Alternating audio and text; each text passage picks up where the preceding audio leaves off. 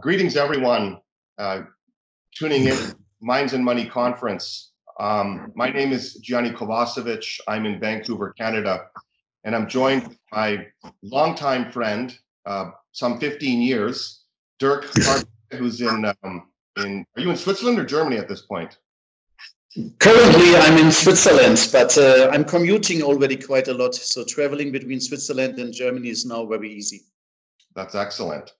And we're going to spend 20 minutes to discuss or elaborate on what I think is a very important theme for everyone that's in the mining space with metals. And that is, what do the electric metals look like in a post-COVID world? And the way we're going to go back and forth with this is I'll make an introduction on, which everyone is well aware of, but maybe I'll look at some of the finer points, data on how much money is going to be spent in this sector and how that's pivoting. And then Dirk is going to give you a very unique perspective from a German industrialist, or from a German technologist, or from German innovation, you wouldn't say pan-European sort of strategy on how this is evolving. So if you want to just give a brief introduction, Dirk, of yourself and your experience, particularly with some of the families that you've worked with in Germany over the past years, just make it about a minute, very brief, but concise. Thanks a lot, Gianni. Thanks a lot. I'm dealing with the lithium industry since 2010. I've worked before in the African banking and digital banking industry and have set up a banking group there. And already at that time, I was working with some of the largest family offices in Germany. Amongst them was, for example, the Quant family. And when I entered the space with lithium in 2010, it was an evolving topic, of course. It was the first time that Elon Musk mentioned he wants to get into selling hundreds of thousands of Model S. And I stick to this topic for many, many years. So I'm dealing with it now for 10 years. And I'm currently the executive chairman of Rocktech Lithium. And since 2016, we are dealing extensively with the German car industry and the European environment on different lithium products and the battery cell development. Excellent. And the Quant family, for those that don't know, they're the majority shareholder of BMW out of Munich, Germany. So to augment the title, I think it's important to appreciate electrification. So I have a background in electrical studies. So I understand fundamentally, if you cut all these things in half, how do they actually work? Most people don't have this appreciation. And the enabler, the great enabler of electrification, of course, as everyone knows, is copper. But looking at all the little areas and all the details where copper is facilitated and utilized, it's always hidden in a motor, in a transformer, in a conductor or an insulator. You actually do not see the copper. So I think that for most of society, they have maybe a polite way of saying this is an ignorance to how much copper is used. And particularly even sophisticated investors, when I go and we start talking about these themes, an hour and a half later, as they peel back the onions, they say, wow, that's incredible. So I've been giving these talks on the future of energy for many years. People that have seen me before probably think it's a broken record. And I know that it's been a next year's investment dollar scenario. I'm speaking about copper. While we have seen a mania in cobalt, we've seen a mania in lithium ion batteries technology. And of course, everyone has seen the share price of Tesla and now Nikola that's went public. I will submit to most people that they don't understand the business case of Tesla. It's making cars is a red herring. They are an incumbent energy disruption company. If you really fundamentally understand what that corporation provides to the consumer and to industry, they disintermediate almost every existing system, including power systems, because you can enable your own power system. Of course, I'm talking about having wind and solar augmented by batteries, which you can capture during the day and use at night. You can even make cars with solar panels and with this energy. The petroleum industry is required basically for the vulcanization of tires and rubber and things like that. And I think when you come to grips with just how many hundreds of millions of electric vehicles will be built, then you start to appreciate it's a no-brainer, as Warren Buffett used to say. When it's so obvious, the conclusion, you don't even have to bring out a pencil and paper, because in the longer run, in the next 5 to 10 years, the lithium demand is going to increase by some tenfold Now, if it happens in 13 years, I don't care. It's a tremendous amount of demand. And with copper, the CAGR growth rate has traditionally been, since the year 1900, has went up slightly above the pace of human progress. So it's about 3% CAGR over that period. And we can paint a picture where you can see, in my view, because electrification, according to Royal Dutch Shell, is going to go from today, it's about 20% of final energy usage is electrification, and that's going to climb in the next 30 years to 50%, 50%. So it seems, oh, it's only climbing by 30%, but you understand how much copper has been installed in the world to give us the systems that we have today. That climbing like that, and this is going to be very deluxe power systems, onshore, offshore wind, solar, batteries, and the charging networks and the infrastructure to enable all these systems to interconnect to themselves. Only two ways to do it. We're going to do it with aluminum and copper, and predominantly copper. There's no substitute because of its superior conductivity. So let's talk a little bit about the lithium business, and we'll go back and forth. So Dirk, we had a conversation, and this is how this was spawned. Europe does not have the ability to refine to battery grade chemicals for these batteries. So Germany, like everyone else, is beholden to the Asian economies, predominantly China. What's going on in Germany right now to address this? This is indeed a very, very interesting question. I can tell you, when I restarted the lithium business in 2016, I was talking to all of the German OEMs, the car manufacturers. All of them said to me at that time, better stop it. We will never build electric vehicles. So that was the first step. 1 year later, when it was very obvious, because the Chinese were building the electric vehicles markets, and China is the largest market, of course, for the European car makers, and especially for the Germans, not only in terms of sales, but also in terms of profitability. So a year later, in 2017, the Germans started then to look at the topic and to take this much more serious. There were quite some management changes at that time, right?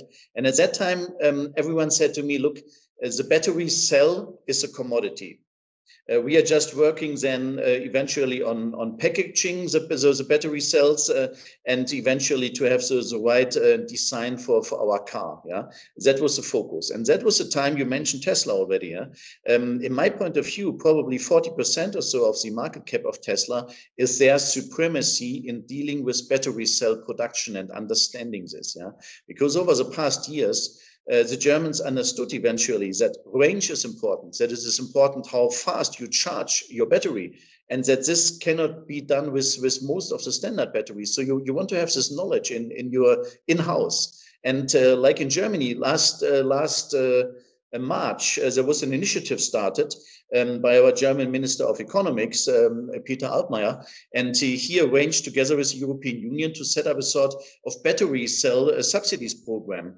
And the result of this is that we currently have an announcement of setting up 6 large battery cell factories in Germany. So it's very clear VW is involved in this. BMW is buying many battery cells from this. It's very clear that the picture changed dramatically into the direction that battery cells are, of course, not a commodity, but a very, very important know-how that needs to be in-house. So the next steps towards the battery metals, but this is very, very much a European and typical German thing, I can even say. The Germans are always saying, we don't need raw materials. Yeah, you know, there's roughly one mine left in Germany, which is a smaller but interesting operation, but that's it.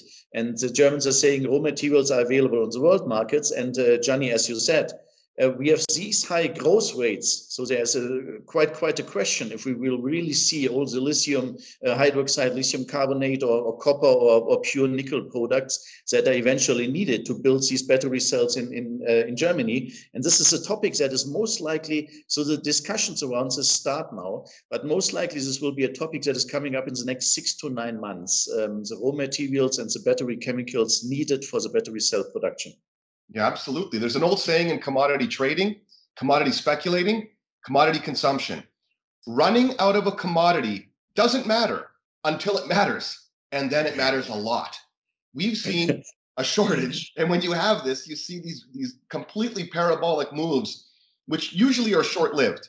But what I've been saying is that you have a a disruption of all the old rule book of how things work. And the dominant commodity in the world market, of course, is crude oil. And we're now asking the question, have we already achieved peak oil demand? And I will submit to people that I think we might have. You can't, with what happened in COVID and the shutdown of the global economy, there's been a few revelations. One, they can see the mountains in certain cities. The air has cleaned up. It's without question, and I'm not talking about bumper sticker issues like climate change. I'm talking about particulate pollution in the city, breathing easy. So we know that's what the society wants, and that's where governments are pivoting. The IEA and Fatih Birol came out with a report last week talking about super stimulus in moving renewable energy forward. Traditionally, over the past sort of 10 years, the global industry and governments have invested about $250 billion a year. I think the peak year was $300 billion, and that's come off recently. They're saying now that to get this stimulus going, which is happening, we should be investing part of a plan to put people to work. This is about jobs. And the collateral benefit is the renewable energy acceleration. $1 trillion a year for the next 10 years, $10 trillion. When you look at the details, overwhelmingly, there's going to be a tremendous support for all of those products. Business is going to be good. If you're in the business of making cables, transformers, motors, you're going to be selling lots of them. You're going to be buying lots of copper products, and you're going to be able to afford to pay more for that copper. And then because of this strong demand, all of these old rule books are going to break down. We've already seen the oil to gold ratio has broken. It used to take 16 to 20 barrels of oil to buy 1 ounce of gold. And that worked for 30 or 40 years. Today, as we speak, it's around 43, 44 barrels of oil to buy 1 ounce of gold. And just recently it was 80. I don't see that coming back together.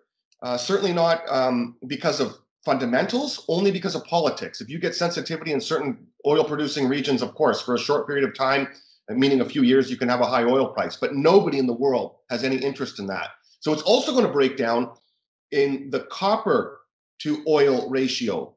Meaning, if you look at a graph over the last 20 or 30 years, I've showed this many times in my presentation, they kind of mirror each other. That's starting to decouple. And I believe because of engineering, not because of anything else, there's low-grade deposits that is all we have left in the copper world.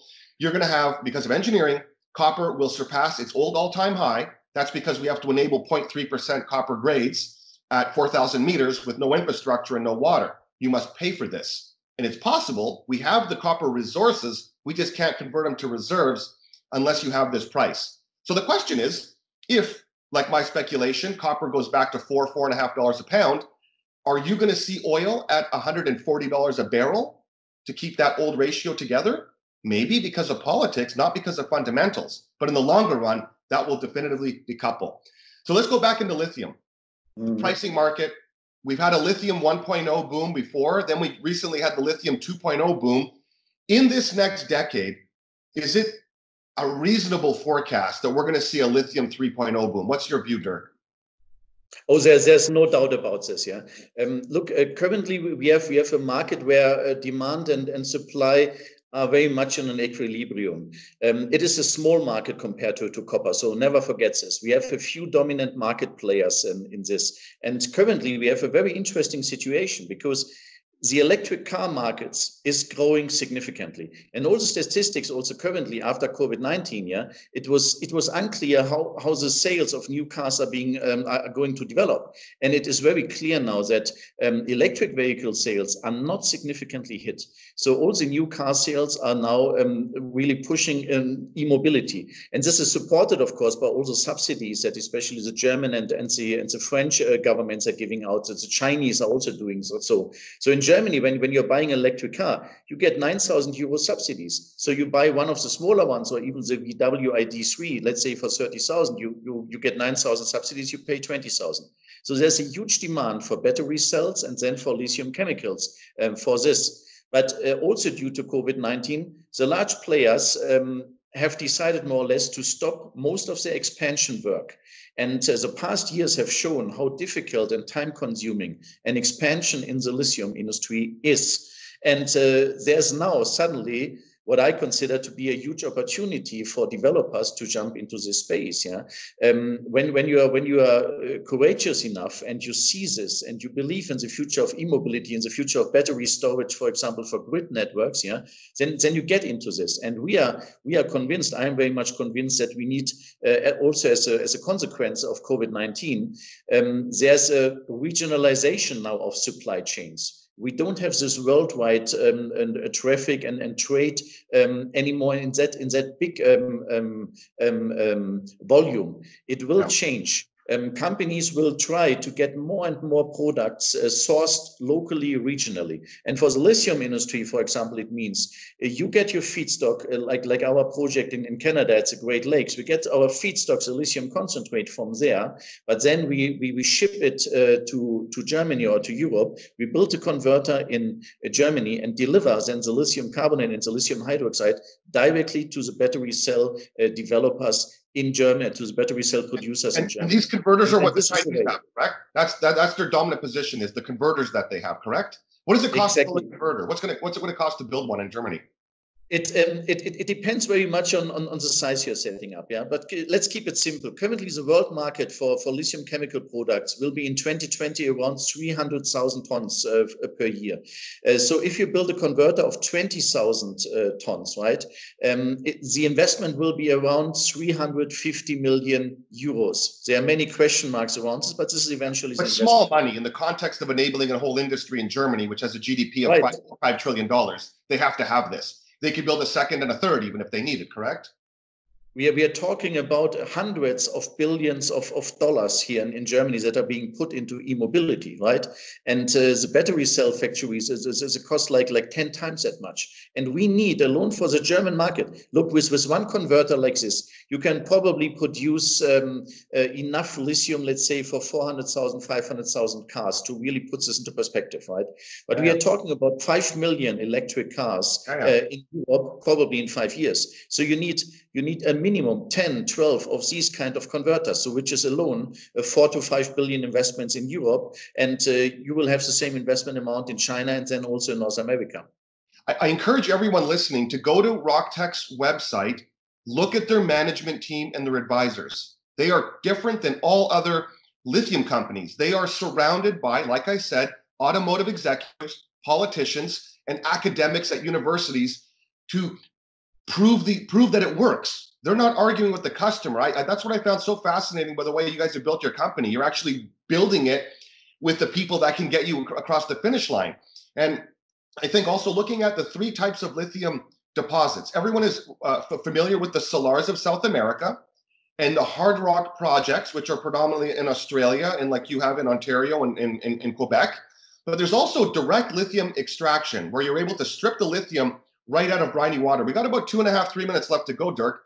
But you guys are focusing obviously on hard rock, but this investment, these mining companies are going to be able to make partnerships with all these different converter plants that are going to be built in Europe and elsewhere. And that's exactly where you guys are going, correct, with your hard rock deposit? Correct? Right. Okay, excellent. So just to wrap up here, we got about 2 minutes to go. I think that we have to look at all these different commodities, of course, are different, and they have a different sort of trajectory. And when you look at the European Union and how much money, and I think it's safe to say that there's going to be $2 or $3 trillion of stimulus coming from the European continent. The United States will also be $2 or $3 trillion, and China is going to be some $1 or $2 trillion. So we're talking about $10 trillion of super stimulus. The IEA is suggesting that many of these governments and industry is going to pivot towards renewable energy schemes. And I think the mining industry has a tremendous opportunity here. And it's almost like you can't stop it. There's because business is going to be good for all of those industries, and it's inevitably going to trickle down to the people that provide these projects. So do you have a final note there, Dirk, on our last minute here, just to suggest to the audience? Well, first of all, thanks to everyone for listening. And then I can only say this battery world is a revolution. and people don't see it. It's the same that we have seen with mobile phones at the beginning. Yeah, people looked at this and said, not sure if this will come. It is going to come. As the growth rates of all battery metals are huge. Yeah, and most likely now is the time to invest into this, because in 1 year time, the next one will latest have been started. Yeah. And you mentioned subsidies before, because some people bristle at the fact that you're getting a subsidy for a car. But if you aggregate all the subsidies globally for the entire fossil fuel industry and for the renewable energy industry, for every $2 of subsidy that the fossil fuel industry obtains, there's $1 for renewable energy. They're both subsidized. People just have to understand that. And so that's your tax dollars, I know, but it's something that is going to get addressed. And I think you're going to see a big pivot where in the future it's going to go the other way, where you're going to have $2 of subsidy for renewables and $1 for fossil fuels. On that note, I wish everyone happy investing. Thanks for joining me, Dirk, and I hope to see you very soon at in person. Take care. Bye. Thank you.